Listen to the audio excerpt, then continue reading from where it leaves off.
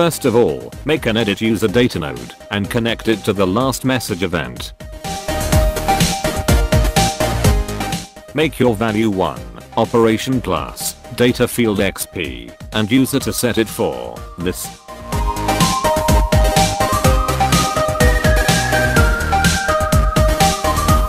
Make a check user data node.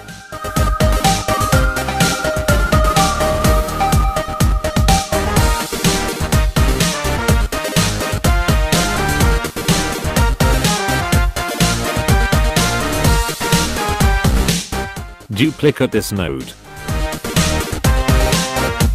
and connect it to true. Make a set user data node. User to set for messaged user. Data field XP, set value to 0.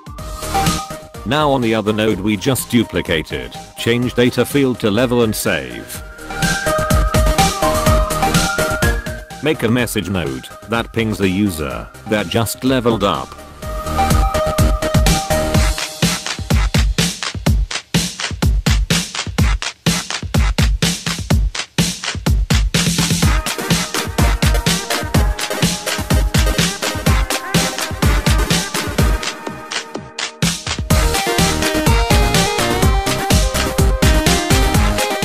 First we make a command. Now we make a get user data node. Data field XP, user to get data from message user id, save to variable with name XP. Now we duplicate this node and change data field and variable name to level.